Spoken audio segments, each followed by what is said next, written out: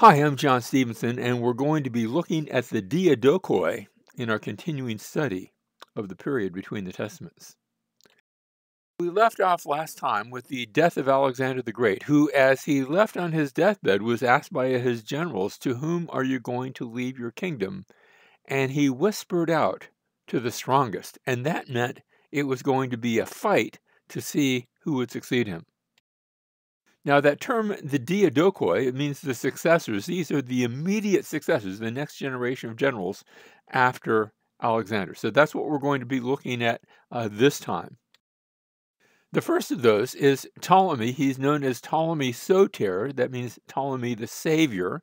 I'm not sure everybody recognized him with that name, but that's the name that stuck. I'm going to refer to him just as Ptolemy or Ptolemy the First. There's all of his descendants are also going to be named Ptolemy, and he was one of the generals to Alexander. Might have actually been related to him, and he took Egypt not as his personal possession, but he says, "I'm only holding it for the heir of Alexander. When he comes along, he'll get it." But so I'm sort of a regent watching over Egypt. This is the stance he's going to take here at this time. Later on, he's going to change. And he takes the body of Alexander to the city of Alexandria in Egypt. Now, there were a number of different cities called Alexandria, but the best known Alexandria is the one that's still there. If you go to Egypt today, the second largest city in all of Egypt today is the portside city of Alexandria. It's still a major metropolis even today, and it had been planted there by Alexander. Now, Perdiccas, one of the generals, had been moving the body of Alexander, seeing that it was going to be taken back to Macedonia. After all, Alexander was from Macedon. But now when Ptolemy grabs the body, Perdiccas comes against him to attack. They're actually going to fight over the body of Alexander, and Perdiccas loses. And so of those Diadokoi, of those successors, Perdiccas is going to be the most short-lived one. And Ptolemy takes the body of Alexander to Alexandria and builds a giant mausoleum there, a giant tomb that would house the body. And the body of Alexander would be on display for many hundreds of years to follow. When Julius Caesar comes to Alexandria, he's going to go into the tomb and he's going to look at the body of Alexander. Of course, remember the Egyptians, they're able to mummify. They had these, and even though Ptolemy is Greek, he's ruling over Egypt, and the Egyptians over which he's ruling know how to do that sort of thing. Now, Seleucus had been one of the generals under Ptolemy. And in that fight with Perdiccas, Seleucus is sent to sort of take over and watch over Mesopotamia, and he does, as well as Syria. Meanwhile, Olympias, and remember, she was the mother of Alexander the Great. He was only 33 years old when he died, so she's still alive. She's very much a player. And she plots the murder of the half-brother of Alexander, not her own son, but another of Philip's sons, half-brother to Alexander, and because he could be a potential rival to her and to Alexander's infant son that had been born. Remember, Alexander, when he died, he had no children, but his wife was pregnant, his wife Roxana. And so she tries to set herself up as the regent for her grandson, where she's going to, remember, Ptolemy is sort of doing the same thing in Egypt, but the grandson isn't in Egypt. And so she's in Macedon, and she's trying to set it up where she has sort of a controlling interest, and she is murdered by Cassander. We're going to look at him in a second. He's one of those Diadokoi. He's one of those surviving generals, and he takes over as the regent of Macedon. And eventually Roxana and the child are murdered. So there's not going to be any successors of Alexander who are descended of him. They're all put to death. So you have Cassander that's ruling Macedon. You have Lysimachus who is ruling Thrace. You have Ptolemy. We already mentioned he's in Egypt. We had Seleucus, but he's really there in Mesopotamia as representing Ptolemy's interests, at least right now. And then there is also Antigonus. He's known as Antigonus the One-Eyed. He'd lost an eye in battle. The father of Alexander had lost an eye in battle. You have to, watch out for your eyes when you're in battle. Antigonus the One-Eyed, and they all team up against him. So Cassander, Lysimachus, and Ptolemy, and Seleucus too, for that matter. And Antigonus he dies in battle. Now he's going to have a son and a grandson that continue. So that's not the end of his line, but he's out. And then in the post-war, the post battle struggle, now we have Seleucus, who sets himself up. And Ptolemy, I don't think, really intended that, but Seleucus sets himself up and plants a city and names it after his father, who was named Antiochus. And we're going to see a number of people of Seleucus's children, which will be named, not all of them will, but a number of them will be named Antiochus. And so we have the city of Antioch. Now that's going to become a major city, right up there with Alexandria. And in the New Testament period, remember the Christians were first, the believers, the disciples were first called Christians at Antioch. This is the Antioch that's being spoken of there in Acts chapter 11, where we read of that. It's still a major city even today. So Alexandria is a major city even today, and Antioch, the way they pronounce it is a little bit different, but you can still recognize it. And it's still a major city in Syria today. Now, little tiny Judah is in the middle. And with the fall of Antigonus the One-Eyed and Seleucus taking there in the north, Ptolemy grabs Judah. And when I say he grabs it, I think it's rather violently.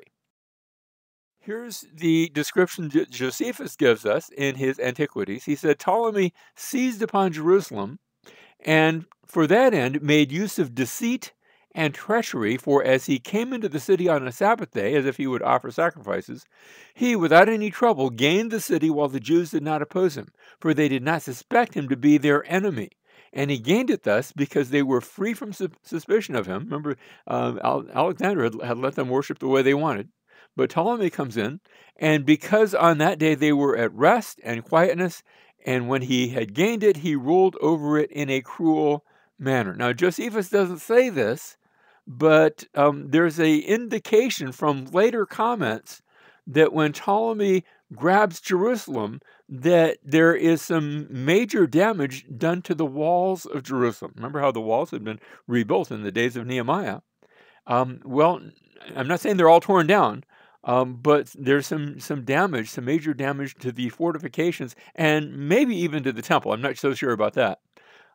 But there's later references that make it seem that there was some damage there, and you say, where did that come about?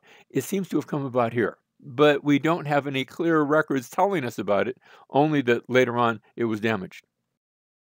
Now, Ptolemy Ptolemy the Savior, as he calls himself, at Alexandria, he builds what's called the Pharos Lighthouse.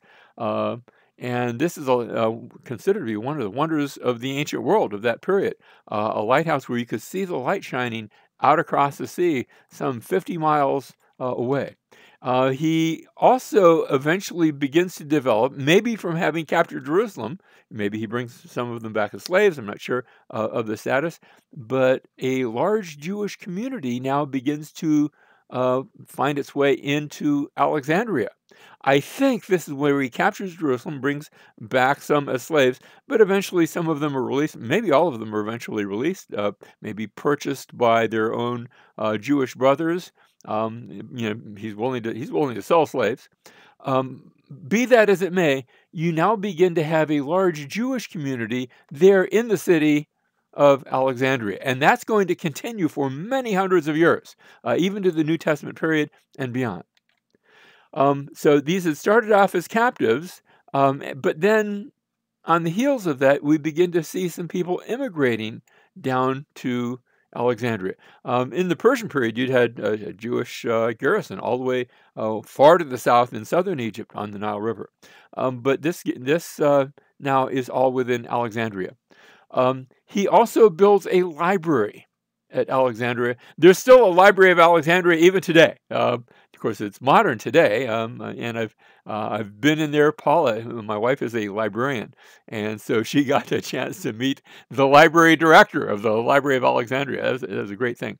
But this was going to be the biggest library in the world. Not just a library, but a center of learning, a school dedicated to the muses. In fact, we have the term museum from this very idea of such a school that's all about learning and science and discovery and things like that.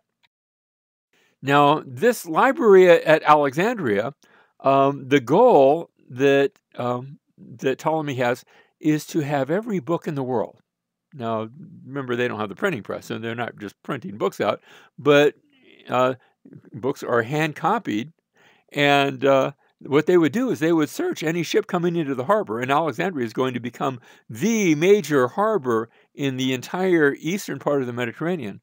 And ships coming into the port are going to be searched not for drugs, but for books, for any manuscripts. And any that are found are going to be confiscated and taken to the library and copied, and then they're going to give the copy back to the ship. We don't want to steal all your books, but we're keeping the original because that's probably has less errors in it. Anytime you copy something, there's always the potential for having errors that creep into the text. Much later, 100 years later, we're going to see another library, a competing library, a rival library at the city of Pergamum. And Pergamum, it's inland. Their Acropolis is on a big mountain. We'll talk about this perhaps in the future. It's a wonderful library, not quite as big as Alexandria, but they were giving them a run for their money, also seeking to get copies of all the books. And there was a little competition that's going to develop eventually between these two libraries.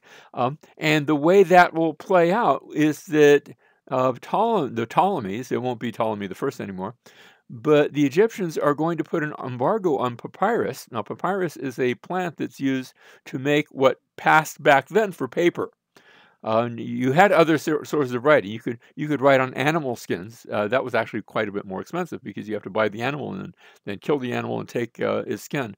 But papyri, this plant that grows only in the Nile Delta, and Egypt said, for a time at least, we're not going to let any of that out of Egypt. Now, that's not going to continue indefinitely, so that when we get to the Dead Sea Scrolls of a later era, we will find mostly parchment, mostly animal skins, but there will be a few pieces of papyri that are found in the Dead Sea Scrolls.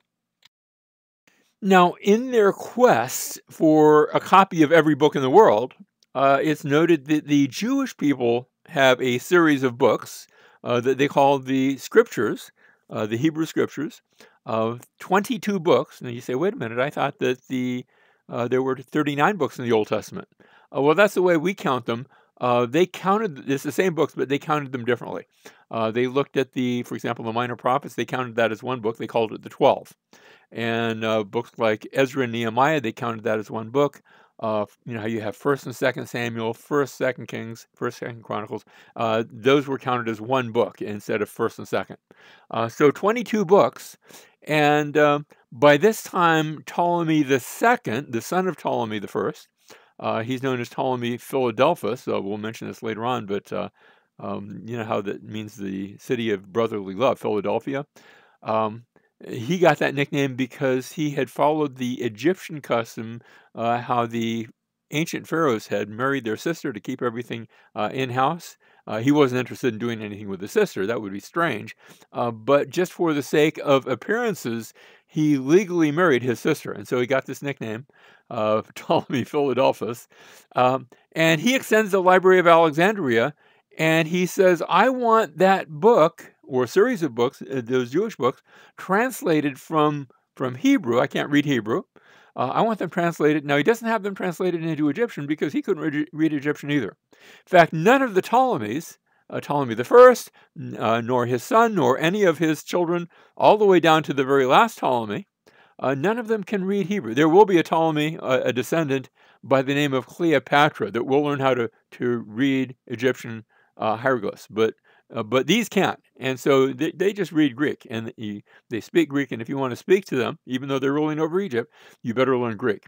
So the order now is to take the Hebrew scriptures and translate them into Greek. And for the translators, the story goes that they select 6 men from each of the 12 tribes of Israel. You say 12 tribes, weren't the 10 tribes lost? No, they knew who they were, they knew where they were, even though they no longer have their tribal land possession. They don't live, where the tribal units said they lived back in the days of the monarchy. They don't have that anymore, but they still know what tribes they're coming from. So 6 men from each of the 12 tribes of Israel, 6 times 12, that's 72 translators, and because of that, septus is the word 70, and so that's where we get the name Septuagint. It refers to the 70, they round it off, it's actually 72 translators that were going to work on this translation. And so sometimes you'll see LXX, that's Roman numeral for 50, 60, 70, and that's shorthand for instead of writing out the whole word Septuagint. So you'll see that sometimes in your textbook, in other books.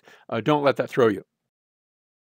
Now, the Septuagint contains a number of extended readings where things, I suspect there's a few things that got added along the way, or maybe our Hebrew text things got dropped along the way. That's possible, but I think it probably goes in the other direction. For example, there's a Psalm 151, an extra psalm, and when you read it, it's not a terrible psalm, but when you read it, I think you can just tell that's not really of the same quality. It's I don't want to be mean, but I sort of feel like maybe a high school student, or its equivalent, sort of penned that one. And it's not bad for a high school student, but it's not on the same level as the rest of the Psalms. That's my opinion.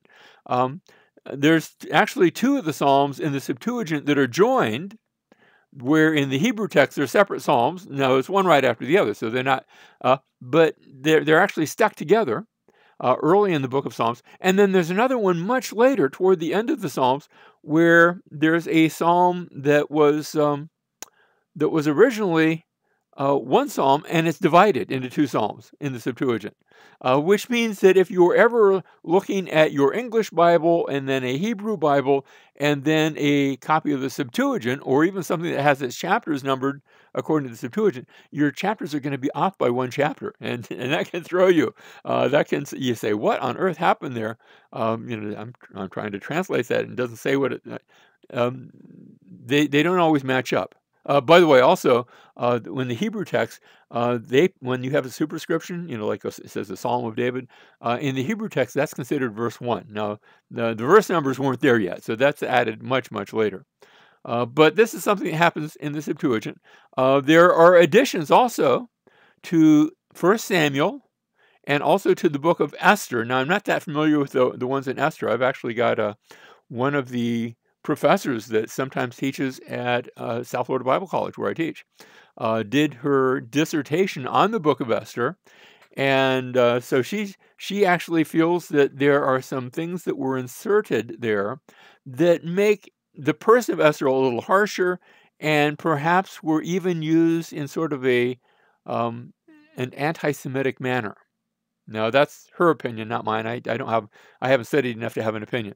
But for example, one of the things in 1 Samuel, remember in I think it's 1 Samuel chapter 11 that talks about the king of not Moab, but the king of Ammon, who comes up against the men of Jabesh Gilead, and he's going to capture them, and they say, well, we'll surrender.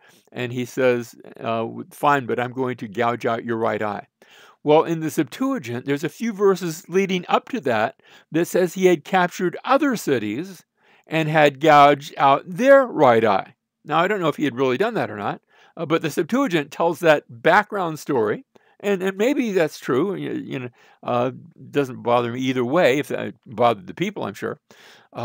But there's those little sort of almost like editorial additions in 1 Samuel.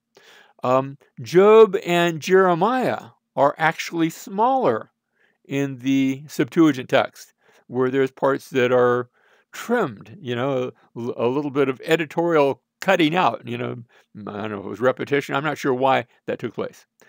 Job's wife is given further explanation where we have a little bit more to her story. And in the book of Job, Job's wife, she shows up just to make mention, why don't you curse God and die? And you don't see her after that. There's more given to her story. Again, was that somebody just wanting to give a further explanation? Why did that take place? I'm not sure. But the sense that most scholars have is that for the most part, and I think there might be the occasional exception to this, but for the most part, the Septuagint isn't quite as accurate, and I don't mean to be mean here, as is the Hebrew text. However, when the Dead Sea Scrolls were discovered, one of the things that we found are a few of the readings in the Septuagint that diverge from the Hebrew Masoretic text. We found Hebrew texts that followed the Septuagint. So not every single one of those divergencies are necessarily the result of a bad translation. Sometimes it's because there was a different Hebrew text, and you say, well, which one's right? And I'm not going to play favorites. I'm just reporting, what is. Now, eventually, the Apocrypha is going to be included too, and will be translated too. But that's a couple hundred years later, because the events of the Apocrypha hadn't even taken place yet, and it has to take place, and then somebody has to write it, and then it's going to be translated. So that's way on down the road. That's much further. Now, the Septuagint, the oldest copy, the Septuagint was the oldest copy. And I say copies plural. We had copies of the Septuagint that were the oldest copies that we had of the Old Testament prior to the discovery of the Dead Sea Scrolls in 1940. Well, 47 they were discovered. 48 they came to light. Scholars actually began to see them. But prior to then, if you wanted to see your very oldest copy of the Old Testament, you had to go look at the Septuagint. The New Testament writers are going to use the Septuagint. The New Testament is written in Greek. Now, there's an old tradition that says Matthew wrote his gospel in Hebrew, and then it was translated into Greek. If that's true, and I don't have a problem if it is, but we don't have a Hebrew version of Matthew. So what and all the other rest of the New Testament was written in Greek. Usually with a Greek audience in mind, so that makes all sorts of sense. But even there were even Jewish people around the ancient world by the time you get to the New Testament period who could no longer read and write and speak in Hebrew, especially those who no longer lived in the land. They lived in other places. But even in Jerusalem, there were those. Remember the issue with the deacons and feeding the Hebrew-speaking widows versus the Greek-speaking widows? There were Christian Jewish people. They were Jewish, but they couldn't speak Hebrew any longer. It had become a lost language, and they were speaking Greek instead. So you can see why the New Testament writers would use this translation, and this would become then the standard Bible of the church, which would be why so many copies that would be made by Christians copying the Septuagint, and it's going to be the regular Bible used by the early church, and as long as Greek is used. And actually, the church in the East, many of them still read and use Greek as their Bible. The Eastern Orthodox Church does that even today. Now, back to our history, we took a bit of a side road looking at the Septuagint. We had Cassander and Lysimachus. Remember, Seleucus has built the city of Antioch. But Cassander, he has two sons, Alexander and Antipater. And when he dies, they are at odds with each other. They try to, each one's trying to overcome the other. There's no brotherly love here. And they sort of cancel each other out.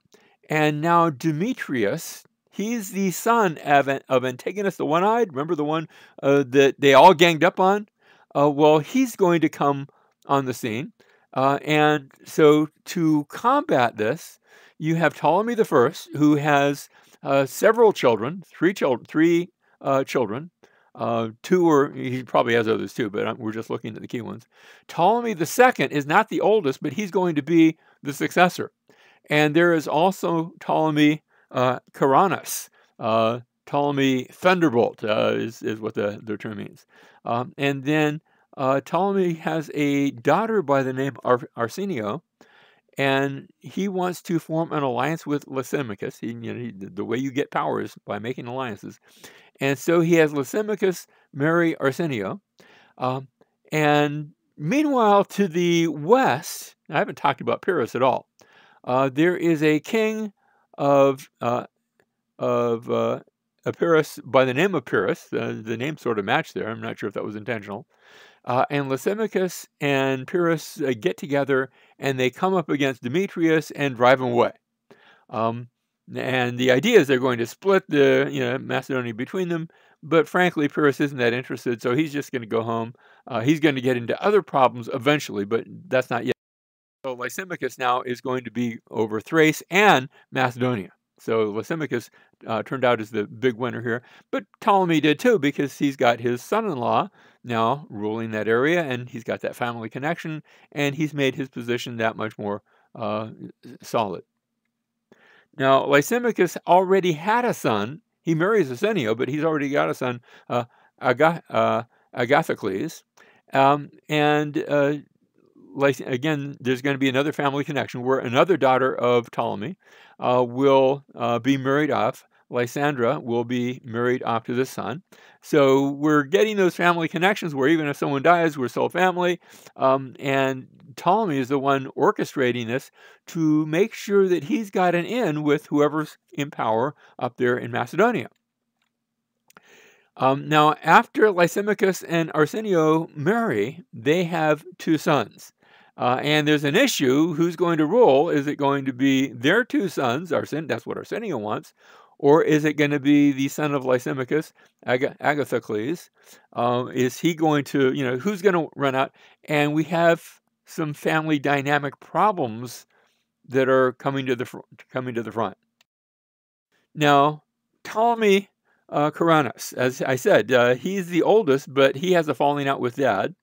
And so instead, he leaves home and he goes and aligns himself with Seleucus. And Seleucus and Ptolemy, they're not fighting, but they're not friendly either. There's some competition, and you can tell that war is ahead. It's coming up.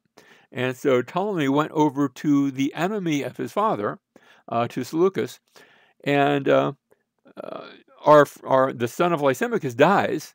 I think maybe there was some foul play, someone wanting her two sons to be in charge instead. And Lysandra, now that she's been widowed, she also goes to Seleucus to link up with her brother Ptolemy. The sort of brother and sister are going to be both in the camp of Seleucus, because otherwise they're left out in the cold. And Seleucus now goes up, invades Macedon, and takes out Lysimachus. So notice Seleucus is the one who's turning into the big winner, and Ptolemy Coronis murders Seleucus. I went over there to help him out, and no sooner is he done what I want him to do, that now Seleucus is murdered by Ptolemy Coronis, and Ptolemy Coronis now takes Macedon. And so notice what's happened between Ptolemy in Egypt, Ptolemy the First, and Ptolemy Thunderbolt, Ptolemy Coronis.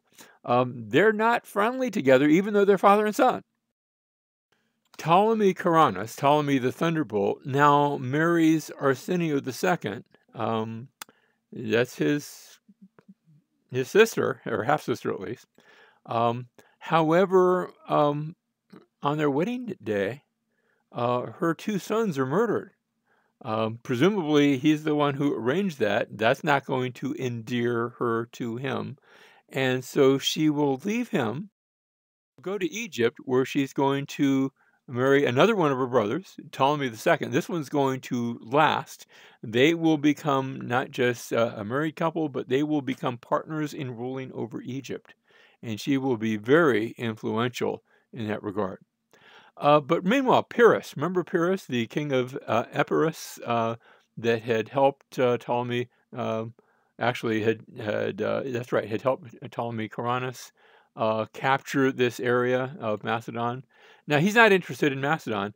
He's king of Epirus, but he gets into a fight across the the Adriatic on the Italian peninsula, and he finds himself fighting with citizens of Rome, the city of Rome. There's no Roman Empire yet, but he finds himself fighting Romans, and they fight a battle, and he wins the battle. He actually wins against the Romans. But in that battle, he lost. He took a lot of casualties. Um, well, the Romans didn't give up. They went and got another army together, and they came back and fought him again. And again, he won the victory.